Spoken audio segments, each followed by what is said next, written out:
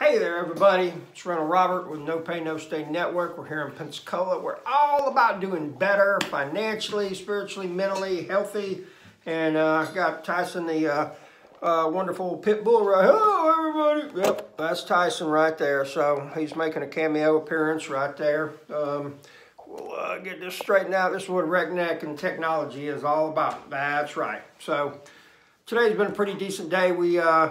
We didn't have a dump trailer. We did have a booking, but they haven't paid for it yet. And the way I do mine is I send them an invoice through Square, and when they pay that invoice, then they're booked and they got their reservations, and so they're locked in.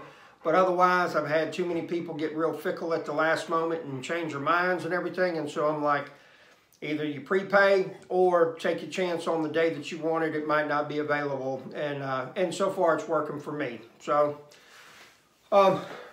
made a few moves today as far as some things going on. I'll share more of those in a video coming up. Wanted to say congratulations to my cousin Kendra and happy birthday to her. She bought her a tax deed house. She's an entrepreneur and a real estate investor as well. But the biggest thing is she's a worldwide traveler. You know, she has been all over the place. And has a lot of really cool pictures of everything that she's done, and you know, riding camels in Egypt and tigers in Bangkok, and you know, I mean, just all kinds of stuff. So you know, she's definitely lived her life to the fullest, and so that's pretty cool, and I look forward to seeing the transformation that's going to occur with this house that she's gotten. And man, it brings back some memories of some places that I have bought. And you know, one of the things, like seeing that house of hers today, and I bought a house here recently 2 weeks, 3 weeks ago, okay? And I got to put a new roof on it. That'll happen in the next 2 weeks. But other than that, virtually everything was just turnkey ready. And you know, there's somebody already in there paying rent. They paid January's rent. Matter of fact, the person that moves in that house is a convicted felon, okay? So what do you know about that? Well, guess what? I already knew about that. She's been a resident of mine for 2.5 years, always on time and pays early, okay? And she lived in one of my places that was real dumpy, but she knew it. She got a good deal on it. She was good with that, and she's improved her situation in life as far as gotten better paying jobs and whatnot. And so she had told me, she said, if you ever have anything come open that's, you know, bigger and a nicer place, you know, please keep me in mind. Boom, this place comes up. She wants to make the move. It's done, okay?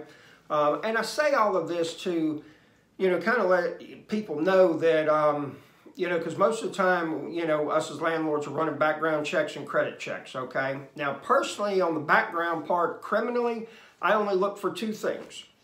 I look for multiple distribution charges in the last 5 years. Okay, the reason for that is if you've been arrested, okay, with a quantity that qualifies for distribution and you're a recreational user, then a smart person will scale down and not carry as much weight so that they just get a misdemeanor.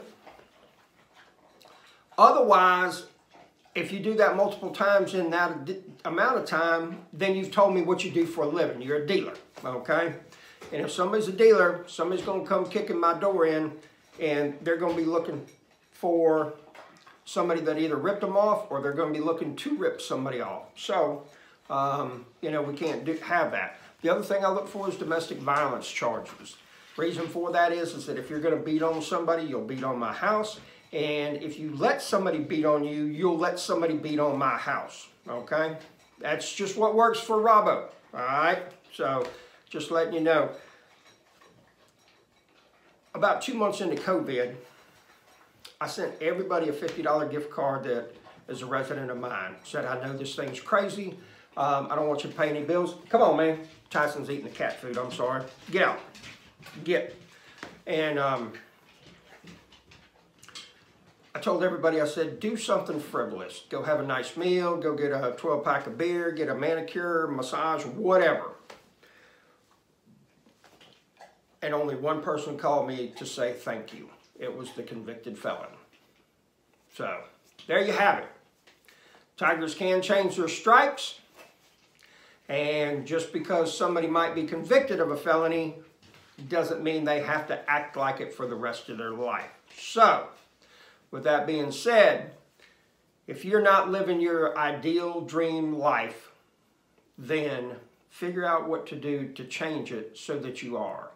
You know, every day I open my eyes, I'm excited for what's going to transpire throughout the day. And thankfully, I am living my dream. I hope you have a wonderful day.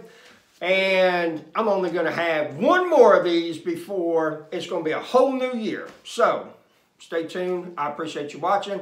If you need me, you got any questions, send me an email. I'll be more than happy to answer them as soon as possible.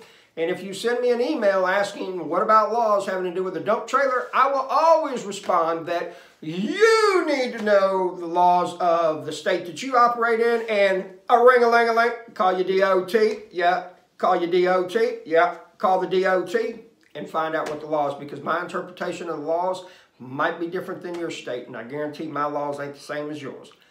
Have a good night.